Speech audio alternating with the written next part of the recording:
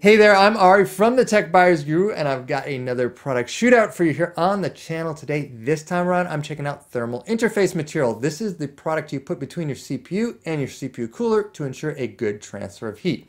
Now, truth be told, I didn't have in mind this particular shootout. In fact, I'm in the midst of working on a major high-end cooler shootout, which will include the Noctua NH-D15, the Arctic Liquid Freezer 2360, as well as 4 other high-end coolers. And that is coming soon on the channel. But in order to do this testing, I had to decide on a methodology. And I actually turned to you, my viewers, in a poll I posted recently on the channel to ask whether I should use the thermal paste included in the box with each of the 6 coolers I'd be testing, or whether I should use a single thermal interface material. Now, this is, of course, open for debate, but I did decide that I would level the playing field. But then the question was, which thermal interface material should I use? And some people helpfully suggested I use a thermal pad, and that had a lot of appeal to me because it's a really clean solution. You put the pad down, you take it off, you can reuse it. The only question was it good enough for testing high-end coolers? And that's what this set of benchmarks is going to show you. Now, I have 4 different thermal interface materials in the shootout that starts with the IC Graphite thermal pads, as well as 3 different pastes. We have Arctic MX-4, we have Noctua's NT-H1, and then we have Noctua's premium solution, NT-H2. That's not included with its coolers. NT-H1 is what you get with its coolers. And Arctic bundles MX-4 with some of its high-end coolers. I think they also bundle MX-2 with some of their cheaper coolers. But they typically give you a packet rather than a tube, and I find that really irritating. Frankly, I can't stand using thermal paste packets. They're too hard to apply. So, when it comes to what comes in the box with these coolers, to a certain extent, some of the solutions are better than others just based on the packaging. And so unfortunately, I'm not really going to get to talk about that too much when I do my shootout of these coolers, because I'm not going to be testing all of the thermal paste that are included in the box, because basically you guys have asked me not to do that. You've asked me to use a single thermal paste.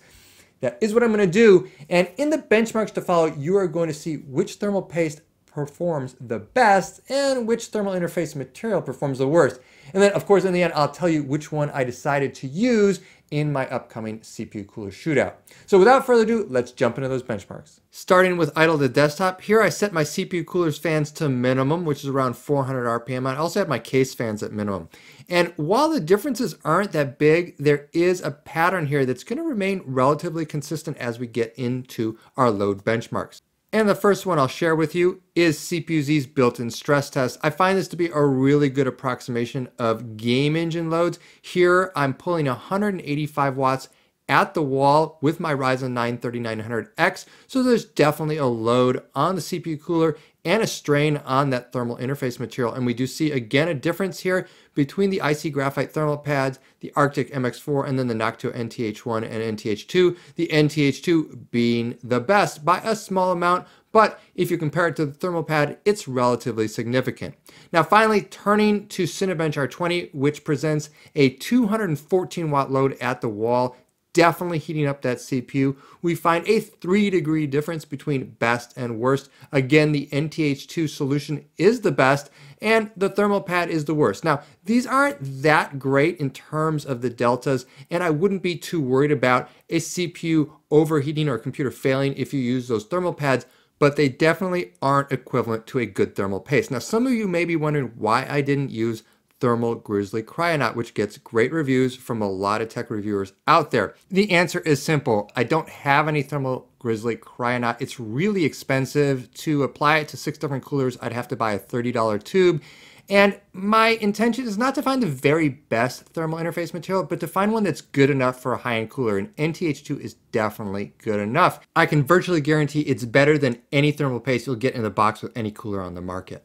Now, for a lot of you, the benchmarks are probably all you need to see, but I also want to show you what it's like to use these thermal interface materials. Now, the IC Graphite thermal pad is super easy to use. The 40mm by 40mm model is a perfect fit for Ryzen CPUs, no cutting required. So I just slide it into place, make sure it covers the heat spreader of that Ryzen CPU, that it doesn't touch anything else on the motherboard because it is conductive. Please keep that in mind. But assuming it's in place, you just lower your CPU cooler into place, bolt it down, and you are done. You don't have to worry about whether or not you applied it correctly. Now I'm going to turn to the MX-4 application, and while I do have the syringe here as opposed to the packet that comes with the coolers, I still find this pretty hard to use because it's relatively runny. So what that means is you have a little less control over how much comes out of the tube and where it goes on your heat spreader. So overall, of the solutions I used here in the shootout, I like this the least. But even so, once I lower my CPU cooler into place, I really don't have to worry about it. It is pretty thin, so it'll spread out pretty nicely.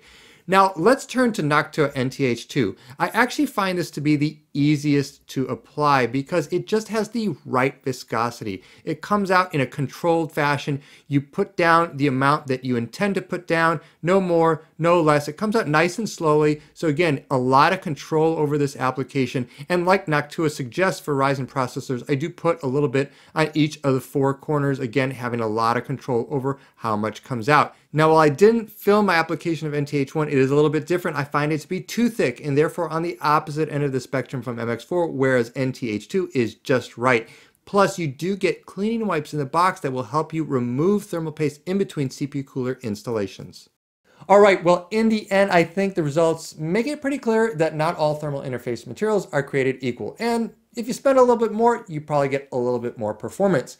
Interestingly, the NT-H1 and MX-4, which actually cost exactly the same on the retail market, performed exactly the same.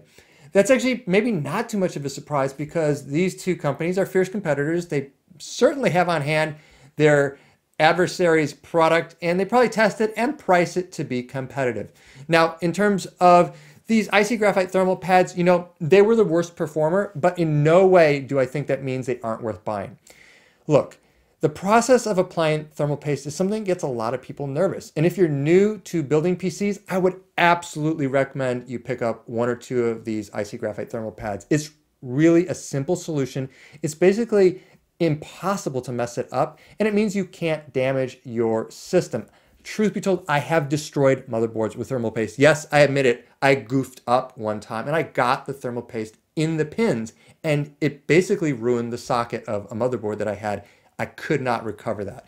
So I would absolutely recommend this to anyone who's nervous about building a PC or who wants to test a bunch of different CPU coolers and doesn't want to have to mess with cleaning off the paste each time. So, good solution for certain people. It's not the solution I will be using for my shootout. That is going to be NT-H2. It's the best product I have on hand, and Noctua was generous enough to provide a very ample amount of this product to me earlier, and that means I can actually use that for all 6 coolers I have on hand. For my purposes of leveling the playing field between Noctua, Arctic, and all the rest, I think that using Noctua NT-H2 is a good solution. Of course, if you have any questions about the thermal interface materials that I tested, or you have suggestions for my upcoming shootout, which is coming very soon on the channel, definitely post them down below. If you enjoyed this video, absolutely give me that like and subscribe. It really helps me out and gives me the incentive to create more content like this in the future. And as always, I'm Ari from the Tech Buyers Guru, and I will catch you next time.